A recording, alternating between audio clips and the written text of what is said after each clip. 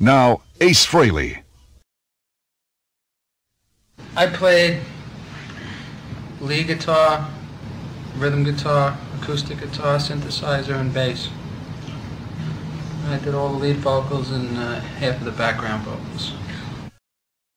A guy named Anton Fig, who's, as you heard, is pretty incredible. It's really funny. I like to say that when I've told people that I'm playing every instrument on the record, just about, doing all the vocals and some background vocals to my own voice, and they say, "Wow, that must be really hard." The reality of the situation is that when you're playing against your own rhythm tracks, you know them better than anybody else does because you wrote them. And it's really, I find it a lot easier to play against my own recordings than playing against somebody else's, because I know exactly what I did prior to the overdub. Most accomplished guitar players that can play rhythm and lead can usually play bass without any problem. And I was in groups where I used to have to teach, the guy how to play bass. He couldn't figure it out, so I have to figure it out for him. So, I was always very well acquainted with bass guitar. I think it'll expand their views. I certainly think I've expanded my musical horizons just a little, on this record. And I think it'll, I hope that, people say, "Wow, I didn't think he could do this or do that or could sing like that," or because, I did a lot of different things with my voice that I've never been able to do up until now. And, I also got a couple of interesting guitar sounds I've never, reproduced before on record. So I'm really happy with the way it turned out. Well, I have a really big guitar collection and a big amplifier collection, all old amplifiers, dating back to the 40s and 50s. And, up until now, whenever we did Kiss albums, a lot of times we were on a very hectic schedule, as you very well know, with touring and everything. And a lot of times we didn't have as much time as we wanted to, to do records, and especially guitar solos, It was always the kind of thing where, all right, come on, and you got to do a solo. You have 8 hours to do it, or whatever. And that's the way we'd whip them out. But in this case of the solo albums, I took 2 months to record it. It was the kind of thing where I brought all my guitars and all my amplifiers to the studio. And, sometimes we just spend the whole day on a guitar solo to get the right sound. And I think it shows. I think it wasn't very different working with Eddie with Kiss as it was with the solo album. It's just that I just saw another side of him and he saw another side of me. We worked a lot closer on this project than we did in the past because it was just me and Eddie. He didn't have to worry about 3 other guys. It was just me and Eddie basically, and Anton. Anton supplied the percussion and I supplied just about everything else. And it was just like the 3 of us went up to a mansion in Connecticut. We took it over, and we cut all the basic tracks up there. And it was really fun. It was just me and Eddie. We started with basic rhythm tracks, just rhythm guitar and drums, and then we started layering everything on top of it. I put the bass on. And then after we got all the basic tracks, we came down to Manhattan at Plaza Sound and did most of the guitar solos and the vocals and stuff, synthesizers. So it came out, basically we kept on schedule and everything turned out basically the way we wanted it to. So I really don't have any complaints about the record. Well, for a while I was very dormant.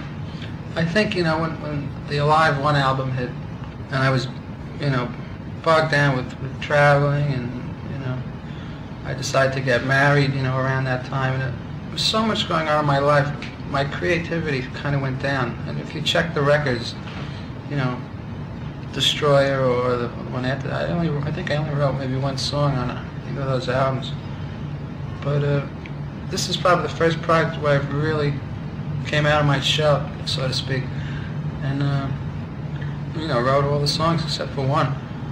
And I think now that I've realized what my abilities are, I think I'll probably be doing a lot more in the future because I'm sure each of the albums are going to bring out one side of all of us that none of us never knew we had. I think it's going to make us all better as one unit.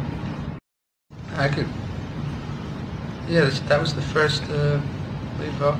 I'll never forget the first night when we did that tour, and the guy said, "You got to do Shock Me Live." and I was really nervous. You know, to get up in front of 20,000 people and sing lead, and I never had before. So. But I just tried not to think about it, and it just happened. You know, it came natural. I would say I'm more confident now as a singer and guitar player than I've ever been in my life. Probably. A lot of the insecurities have gone away that I've had in the past. Everybody's insecure in their own. Well, see, I'm never satisfied with what I do. You know, I'll say it's good, even, and I do some good guitar work, but I always want to strive for a higher level. A lot of times I can't, you know. A lot of times playing live, all of us have to give up little musicianship for jumping up in the air and doing a flip or whatever. And it's, you know, I'm sure I could play more proficient live if I stood still and never had to do any choreography. But you know, you give a little, and it's a give and take situation. It's like everything. You gotta give up something to gain something else. Oh yeah, most of the English, you know, the English rock invasion affected me in a very positive way. You know, I really thought that they had it, you know, had the right idea. Jeff Beck, Eric Clapton, Peter Townsend was a big influence on me. When I saw the Who's first New York appearance at the Murray the K show, and they were opening up for Mitch Ryder and the Detroit Wheels, and I was there with my friend. I was 15 or 16 years old, and when he threw his guitar 20 feet in the air and caught it and a smoke bomb went off, I said, "This is the most unbelievable thing I've ever seen in my life. I want to do the same thing." Oh, I really did. In fact, it was that point in my life where I was kind of, I'd always wanted to be a commercial artist. You know, I designed the KISS logo, and I've designed other things for people. You know, my specialty is logos. I'm into lettering and all that kind of stuff, and layout work. And when I was around 16, you know, that was a point in my life where I said, well, what am I going to do? Am I going to go to art school and really seriously become a commercial artist, or do I want to be a rock and roller? And after seeing, you know, the Who live, they really made the decision for me. And it's pretty inspiring, that type of theatrics mixed with rock and roll always excited me the most. You know, I mean, good rock and roll is good rock and roll, but when you can mix it with a theatrical show and make it that much more exciting, that's probably the whole, you know, the whole thing that makes KISS work. Well, the answer to that is obvious. I mean, some of it has to rub off, you know, even if you try to block it out of your mind. I mean, we're becoming an institution at this point. And, you know, even subconsciously when I write material, you know, sometimes it comes out, well, you know, I'm a rock and roller, you know, and KISS is rock and roll. Ace Frehley with New York Groove. Well, that's KISS, as you've never heard KISS before, and a sneak preview of the 4 new albums from the masters of rock and roll.